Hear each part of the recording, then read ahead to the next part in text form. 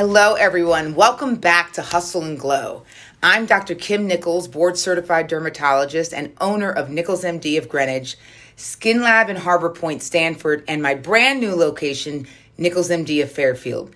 Thank you for joining us today.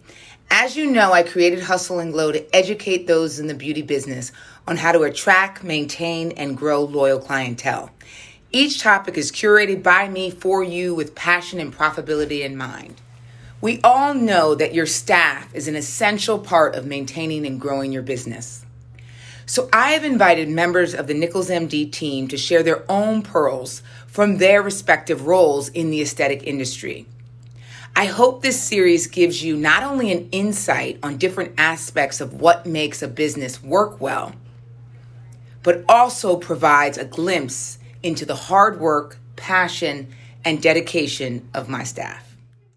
Hello, everyone. It is so great to connect here at Hustle and Glow, where we think about business and how you can really marry both passion and profitability and popularity in mind, especially in the aesthetics business. So my name is Emily Ann Scalise. It is really wonderful to connect with you all here at the Hustle and Glow Nichols MD Institute to talk about a very important topic, which is today's presentation, real techniques to promote inclusivity and diversity at your practice. And I think there's probably many of you, all of you that are joining us today already agree that we all need to increase our inclusivity and our diversity at our practice. But I think we all would agree we want to do better, we want to improve, and we of course want inclusive and diverse practices when it comes to our patients, when it comes to our reps, our aesthetic partners, our marketing. We all know that. But what I really love about today's presentation is exactly how you can do so. And this presentation is not meant to set out all-encompassing techniques and all-encompassing ways that you can do so, but they give you real techniques on how to do so and how we do it here at our practice. So without further ado, we're going to get started. And I'm mostly excited to talk to you about this topic because it's an important one, but also because I'm biased. My role as director of Nichols MD, I call it the psychology of business. My background's in psychology. I thought I was going to go to med school, and I was afraid of needles, and it just wasn't for me. But what I did instead is I went and I got my master's in clinical and counseling psychology, and I realized the way that we work with people, whether it's patients, whether it's our staff, whether it's our employees, our family members, community members, it's important. And the way that we make people feel is really important. And so what we've done over the years, thanks to Dr. Nichols, our owner of Nichols MD, which is now 3 locations, what we've really done is that we've really challenged our staff. And the one big takeaway from today's presentation is that we believe that your staff is one of the most valuable assets that you can have in business. And that's in any business. We're specifically talking about the aesthetic business, but really in any business. So we believe your staff needs to be challenged. They need to be empowered. They need to be encouraged. And for us, we believe that our staff is our company's most valuable asset. So we celebrate together, we win together. We also get through the hard times together. Actually, right here on the left is a real photo of our staff, which we're very proud of, in full, of our full team. This is at our Fairfield location, which opened up in 2022. And if you see, we are a staff with, Dr. Nichols is right in the middle, but our staff is bilingual, trilingual, multiple immigration statuses, different types of education, race, and we're really proud of that. And so there has to be intentionality when it comes to diversity and inclusion. And so we have a responsibility, we think, to make a difference in our employee lives, but of course in our patient lives inside the exam rooms. So let's talk about that. Many people don't realize the difference between diversity and inclusion and also diversity management. So the first thing that really stood out to me is, even when preparing this presentation, I thought, well, what is made up of diversity? What does it include? And I knew it include the what you would expect, right? So gender, skin color, sexual orientation, visible diversity traits. But I actually turned to SHRM, the Society of Human Resources and Management, to say, how do they define it? And of course, this is their official definition, which is the mixture of differences and similarities that includes, for example, individual and organizational characteristics, values, beliefs, experiences, backgrounds, preferences, and behaviors. But what I loved was right here. This is a really wonderful visual representation of what is diversity. And it shows that there's visible diversity traits, things that we expect, physical traits, behaviors, age, gender, skin color. There's also physical abilities, but there's also invisible diversity traits, work background, education, marital status, beliefs, thinking styles, sexual orientation, socioeconomic statuses. And I think the big thing here is that you can't assume, and you have to recognize your own biases. And I should take a pause to say that I recognize my own biases, right? I am a woman, identify as white, and there are some privileges, but there's also not some privileges there. And I have to make sure that when managing, anyone is managing our team, that we recognize our own biases when it comes down to it. So what is diversity management? It's the comprehensive organizational and managerial process for leveraging diversity and achieving inclusion that maximizes the potential of all employees.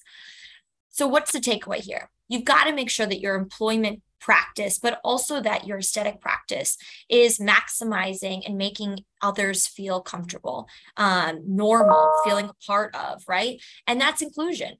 So I just thought that was important to differentiate the difference of course, diversity and inclusion, which inclusion is granting those access to opportunities and resources so that one can fully achieve their own or the organizational success.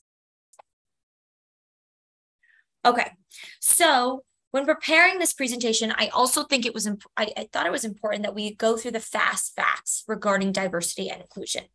So first, since 2020, COVID-19 has exacerbated the already uneven work equity gaps.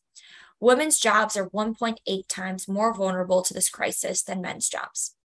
Women make up 39% of the global employment, but only account for 54% of the overall job losses.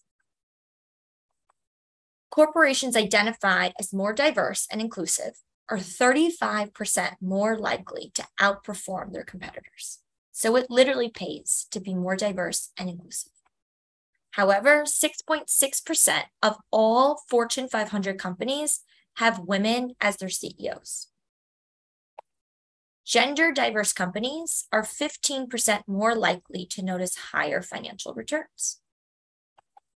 74% of millennial employees believe their organization is more innovative when it has a culture of inclusion, and 47% actively look for diversity and inclusion when sizing up potential employers. So, what have we learned so far? Obviously, that it is important to help with the innovation of your business, but also that new employees are looking for this. They want somebody, they want an employer, they want a company that is privy to more inclusive workplace environments. 78% of employees who responded to a Harvard Business Review study said that they work at organizations that lack diversity in leadership positions. And I also, this is an unfortunate fact, but I also think it's important that we look at, when companies boast or share, their gender, their equity gaps or anything like that, that we often also say, but who's making the decisions? Who are those that are in power? And I think it's important to ask those questions, because it's not enough to have a diverse workforce. The next step is the most equal step is, of course, having an inclusive and a diverse leadership workforce. Inclusive companies are 1.7 times more likely to be innovative and gain 2.3 times more cash flow per year. I should back up to say, and I'm actually going to go back to a previous slide, the staff. I should back up to say that this is our staff, and I didn't properly, share what's really important to us. And for us, it's women empowerment is very important. We're a staff made up of mothers, single single women, married women, career women, and that's something that we're highly biased towards. And that doesn't mean that we don't think that other visible or invisible diversity traits are as important, but it's also important that we realize our own biases and that we hone in on them, but we also hone in on the ones that we might not consider as much. And so that's what this presentation is really about today, is coming up with real practical ways in which you can improve upon your workplace.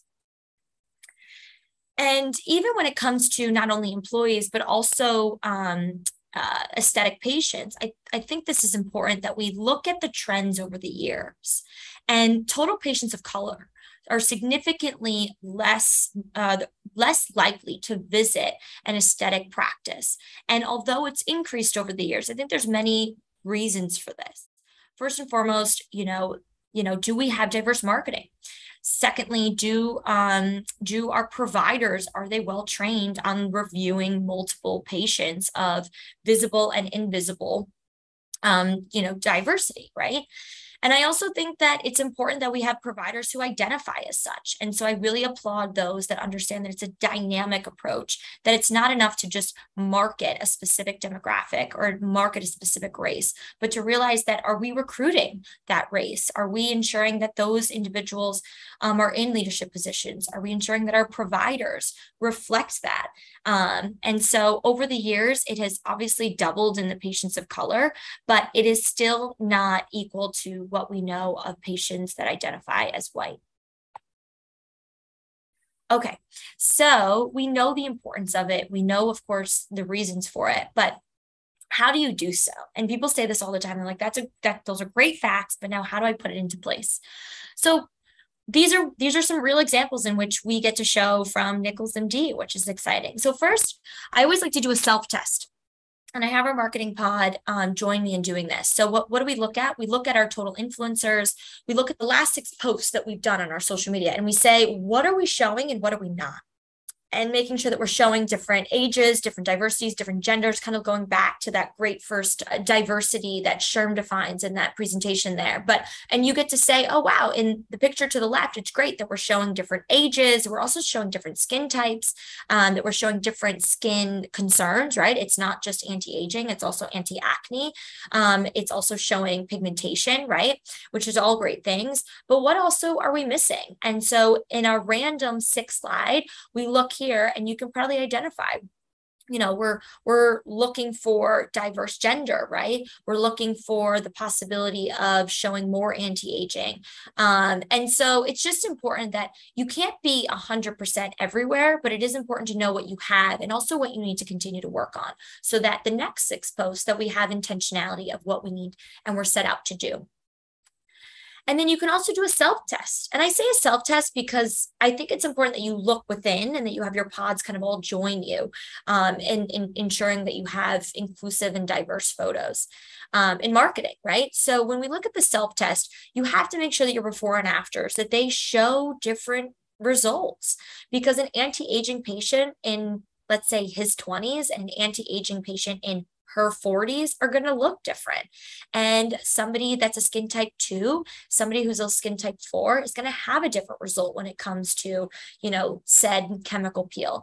And so it's not enough to just have a before and after as part of your marketing, as part of your treatment plan, as part of your education to patients.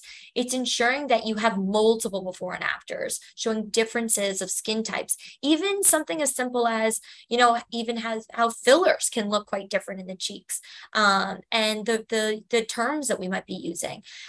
So it's just really important that you get to show the diverse results that we see from cosmetic patients and our menu of services.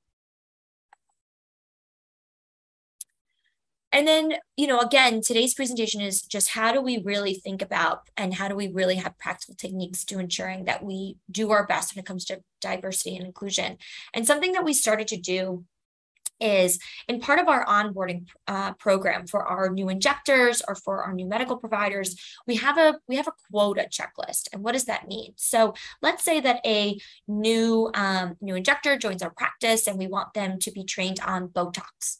I'm giving you a hypothetical, but let's say that we say that they are required to perform 20 treatments of Botox before they can see a patient. Now that quota is not real, but I'm going to make it up for the purposes of today.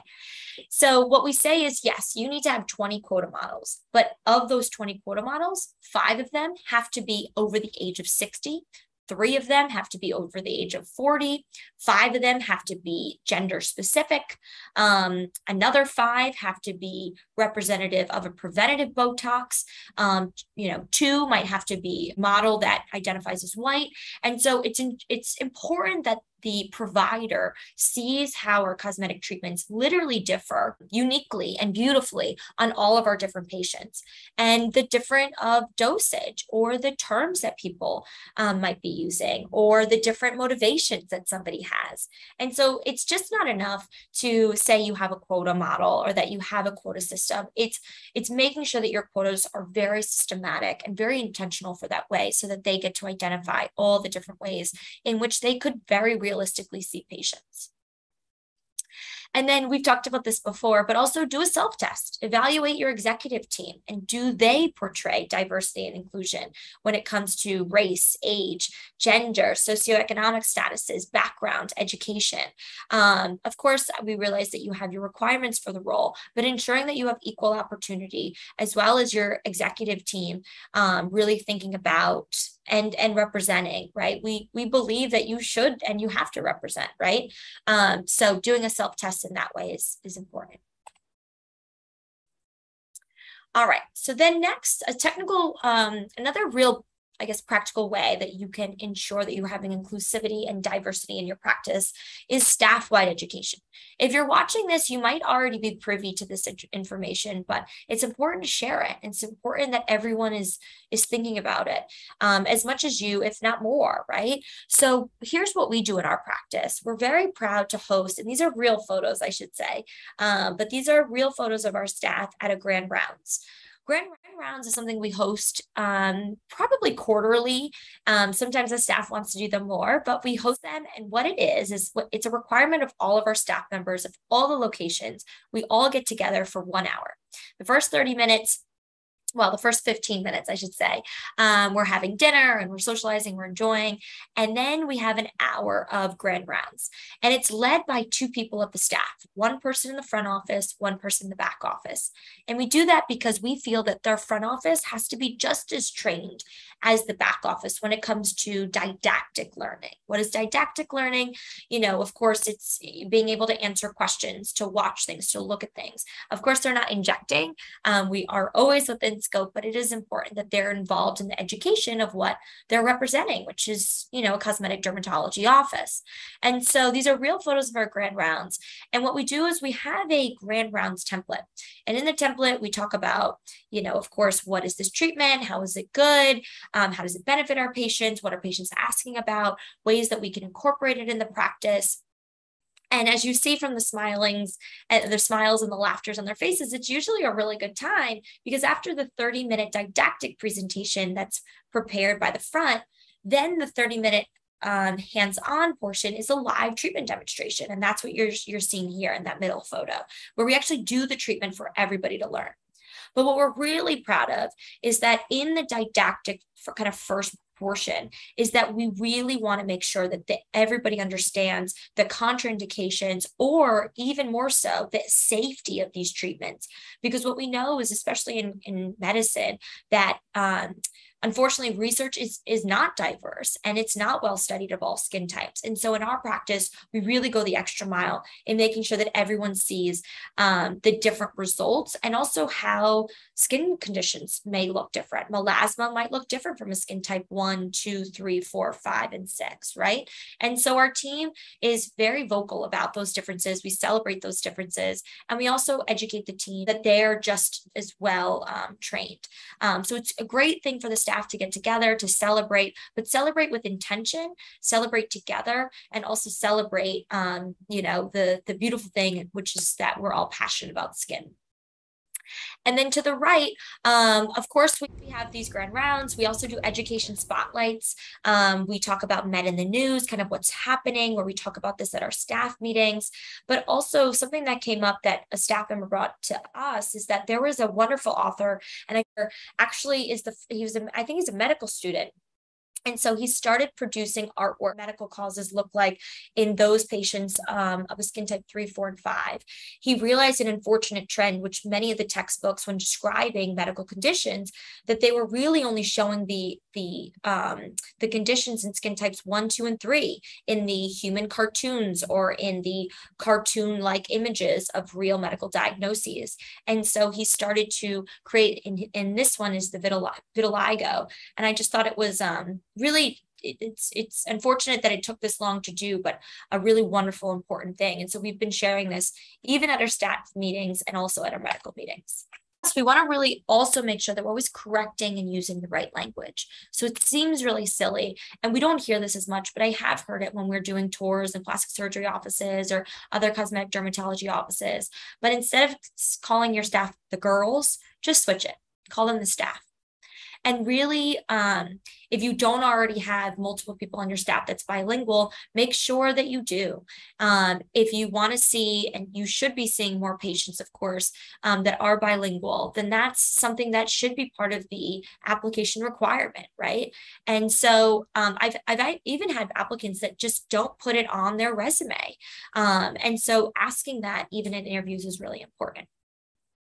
If you don't have somebody, of course, that is not bilingual or does not speak the same language, but that you maybe have a system in which they can help you for patient translations. You can use, of course, Google, but I do know that there are plenty of third-party sites in which they can, as an answering service, or they can help with text so that you can make sure that you're speaking with the patient so that they're comfortable and really passing on that message. And then language. So it seems very small, but it is so important. And we've done, these are practical ways in which you can make somebody feel comfortable, right? That you're really celebrating the differences of everybody on your team. But for us, we always make sure that one of the first things we ask for really in the interview is, what would you like to be called? And sometimes you might hear somebody say, well, my name is this, but you can call me this. People usually mess it up, so you can call me this. And I say, no, we're going to say it right. So what would you like to be called? And we celebrate that. And we make sure of it. And we might be the first, it's unfortunate, but we might be the first office that ever really called them their real name, because no one's really taken the time to say, no, it's not about me. It's about you. It's your name.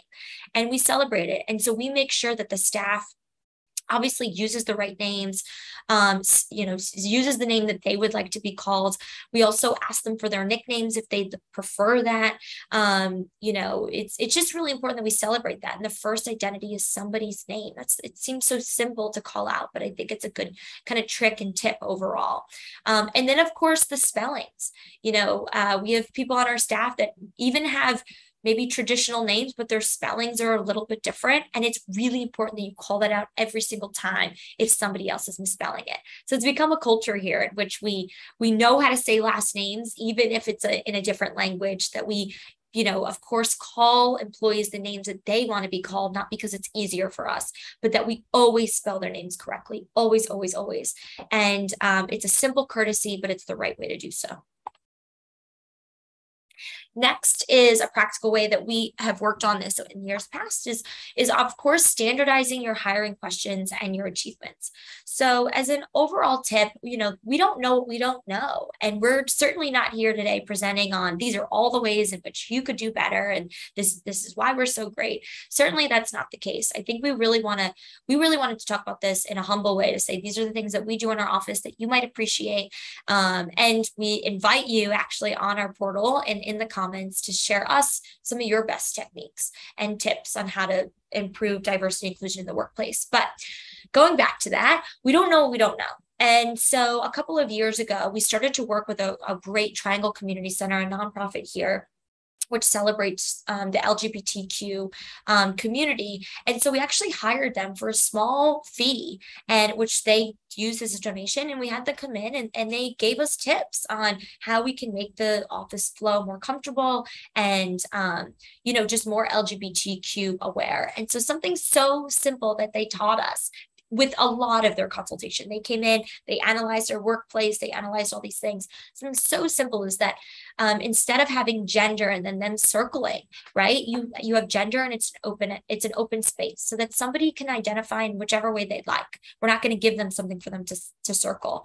And I thought that was so important. And so just by working with your professionals in any sort of, regard and inviting them in and inviting that feedback can really elevate the space and your environment for both your employees and your patients. Staff engagement. I'm proud to be working alongside of our owner, Dr. Kim Nichols, as the director of the Nichols MD practices, but I certainly am not up here thinking that we know it all. I think what we've done really well in the years past is that we've engaged our staff a lot for feedback. Right. And it's much better to have 25 minds than it is just to have 2. And so your staff you never know, somebody might have majored in something. Somebody else might have read something, listened to a podcast. And we really respect all roles to submit feedback, especially when it comes to diversity and inclusion. So ask your staff, survey your staff, ask them for feedback. Ask them for input. You can do this in an anonymous survey. You can ask them for their feedback. You can simply just say, what are 1 or 2 things that we can do to improve upon the diversity and inclusion in your department, in your marketing, in your front office? And you never know what you can get up from it. But it's just really important that they know that you want their insight, that we always need to elevate and improve upon this, and that you get them involved. It's certainly not a top-down approach. We all need to make sure that we're part of this very important strategy when it comes to, of course, our patients and our staff. And then regular readings and input. So we do host office manager meetings, we host marketing meetings, and we even have a section in our marketing meetings that we talk about what are the ways in which we are increasing the diverse ways that we're marketing it. And I think it's not something to be skipped over. It's also not something that you should be fearful of. Sometimes it's simply just saying, listen, we're noticing this trend. How can we improve upon it? And also working with your influencers. I think that's always great because they're specialists in their specific demographic group. So you can ask them, listen, we want to find ways to improve upon our marketing. Would you give us 1 or 2 tips? So just like you survey your staff, you should be surveying your influencers. For staff engagement, you can also, we don't do this in our practice because we do allow for we already have PTO, which they can do, and we have paid holidays. But I have heard from my colleagues in which they designate paid holidays, but they also give 1 paid holiday that they float. So if they celebrate a holiday that you don't already have in your standardization, that you allow that employee to choose whichever day off that they'd like. And I think that's really honorable. We give our employees already PTO, and so they can already use it towards their designated paid holidays. But I think it's an important, and I really appreciate the pearl from my colleague. Staff engagement. Some ways I am a chef at home, and I love to share my relationships with others by, cooking for them. That's one of my, love languages. And it might be for somebody on your staff. And so there's really no better way to really celebrate somebody. I feel, this is, of course, a biasy, but then to really allow them to cook for you or to try their foods. And so one way you can engage your staff is having a potluck, or even at your staff next night out that you ask your staff, where would you like to go? Maybe it's an Italian restaurant to celebrate an Italian heritage. Maybe it's a Peruvian restaurant. Maybe it's an Ethiopian restaurant, but really changing the different restaurants in which your staff enjoys and doing it with intention. For us, we have a couple of employees that are Albanian, and we're looking forward to trying out a new Albanian restaurant in town. Them, of course, leading the way and giving us their recommendations. And then lastly, staff engagement is just always having a self-reflection of privilege. I think we all think it's important. We have to know our biases, whether we're proud of it or not, whether we know it or not, but also having, maybe a staff retreat to educate those on what is diversity, what is inclusion, what are our privileges, and what are not, what don't we privilege from. And so having that self-reflection always, so that your team is always thinking about it as individuals, but also so that they can bring that into the room for better patient care. And then next, another practical way in which you can promote inclusivity and diversity in your practice is, of course, using social media as your platform to express your thoughts, your opinions. And so I'm really proud of during the COVID closure, actually, we really ramped up our social media, and it was during a time in which there were many aesthetic companies that weren't actually voicing how they were embracing diversity across their sales and marketing. And so we made a stance. We wrote an open letter to our diversity partner, or I'm sorry, our aesthetic partners. We put on how important it was, but we also, in celebrating how important this was, we also gave them a few endless ways to show our solidarity. And that was recruiting applicants from different technical colleges. And we wrote them out. Actually, some of them are in this presentation. And I think that one's on the next slide, so I shouldn't have said it. But my point is that we really challenge our aesthetic partners. We have a voice in this community, and it's important that we do bring it up. So you can always use your social media to share that.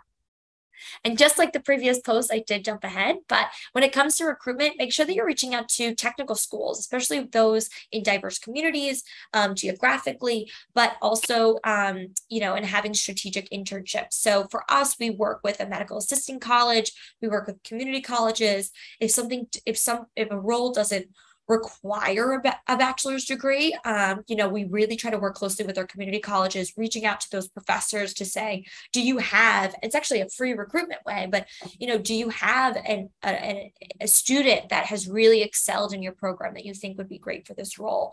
And working closely with those technical schools or community colleges so that you can have strategic internships and really be proud of the life opportunities that you get to welcome by working with other individuals. And then you can also, in your practice, you can create a diversity council to foster the diversity and inclusivity that you want to have in your practice, that we're always thinking about it, that we're using the best terms, that we are really always ensuring that our space is fostering an environment of comfortability, but also of equity and fairness. And so you can certainly do so. And then next, practical way to increase diversity and inclusion in your practice is to diversify your marketing. And honestly, just use your own photos, especially if your team is diverse as it should be. And so these are real photos of our team. I mean, this is all of us in the rooms at a staff meeting. You see us in our uniforms, in our business attire. We also, even for cartoon-like images, such as the middle one, this was our ribbon cutting at our second location, which is in Harbor Point, which is where I am now. And so it might not be a real photo, but it's the cartoon art of our real staff. And so we just find that it's important that we show our own photos for our marketing, but also for our patients. We want our patients to know that we understand their experience, that we literally firsthand, and that we do not want to show photos, even for unrealistic expectations of eye stock. We want them to know these are real patients or real employees that have experienced, the treatments that we're recommending. And I just think it's important that you do so. And then next is, of course, always studying. It's not a one and done. It's not a project list, but it's also something that you're constantly committed to when you think about unique ways to increase diversity and inclusivity in your practice. And so something that came up this was a Harvard Business Review podcast, episode 844. And the title was "You're Overlooking a Source of Diversity." And it was age. And I just really enjoyed this podcast. I can't recommend it enough. A lot of the things that you actually hear in this presentation are recycled ideas from others. And a fact that they had shared in this podcast was 40% of employees are now reporting to a boss who is younger than they are. And they talked about how a very realistic conflict had occurred in their medical office, which was a new manager had come in, and a manager that was, we're going to say a veteran manager had come in, and there was conflict between the two. The veteran manager had thought, well, you don't know what you're doing, you don't have the experience, and the new manager was up against, that type of feeling. And so they realized that you should just lean into that. You should just ask them. And one way that you can do so that you can merge the gap, especially because everybody has the same goal, right? We just do it differently, is this. And they shared I'm so excited to have you on our team. I'm looking forward to learning from you because I know you have a lot of experience in this area. I'm going to bring X, Y, and Z to the table. That's what I'm known for. That's what I love to do. But I also value that you bring other things. And even pointing out, I know that you value X, Y, and Z. And in this podcast, they talk about how a new nurse was always on her phone when it came to treating patient care. And the veteran staff member had had enough and said, I'm so tired of you always being on your phone, all you, I think, millennials or whatever the case was.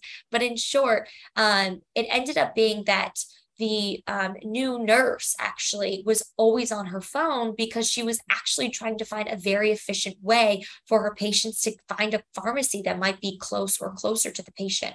So the end goal was the same, which was, of course, to take care of the patient with the most excellent care, but it looks differently. And so by realizing that everyone has the same goal, but celebrating the generational differences, using something like this can really make a difference. And then, of course, for all businesses, not just for the aesthetic businesses, although Hustle and Glow, we talk about business building techniques in the aesthetic industry. You should always offer pay transparency amongst similar jobs or similar job titles. So I know for me, I always compare our employees' pricing to the industries. And so I work with an aesthetic partner who has stats on that. And I'm very honest with the staff. I say, this is, the average, you're either at average or above average in this way, or the entire employee benefit package is within average or above average in this way. And every single year, I'm reevaluating our pay structure. And I'm also ensuring that they are fair. And if it doesn't require a bachelor's degree, I'm not going to require one. And that we do value bilingual employees. And so it's just important that we look at and we also offer to our employees that they know we're looking at it. And if you're not, or if you are, make sure that you're, of course, having transparent conversations about the research that you've done. Other ways for practical techniques and tips is, of course, offering staff-wide diversity training and staff engagements for a strong work culture. So our employees, every single year, they attend the Skin of Color Society and they go to the AAD, and we really try to strengthen our not strengthen, we already have them, but I mean, we come back trying to figure out what are ways in which we can strengthen our medical policies or protocols or education. And we also ask them to bring back what they've learned and how we can possibly even strengthen our own discriminatory policies, or how we can strengthen our own medical operations to ensure that our office is, of course, inclusive and diverse. And then finally, wheel techniques to promote diversity and inclusivity of your practice. But I'm really proud of Dr. Nichols and Madison Bradley, who's our office manager in Fairfield, and myself. We put together this article. It's a 2-page article, but mainly the things that we talked about today, and how you can, implement some of these techniques and ideas into your practice. So with that, I just want to thank you all for tuning in. And as a final disclosure, just remember that these are not all encompassing. These are just some of the ways in a quick webinar that you can improve upon your inclusivity and your diversity in your practice. And please subscribe to Hustle and Glow, subscribe to Nichols MD YouTube channel, keep in touch with us. And we'd love to know all the ways that you're doing it so we can continue to strengthen our own operations. So thanks so much for tuning in.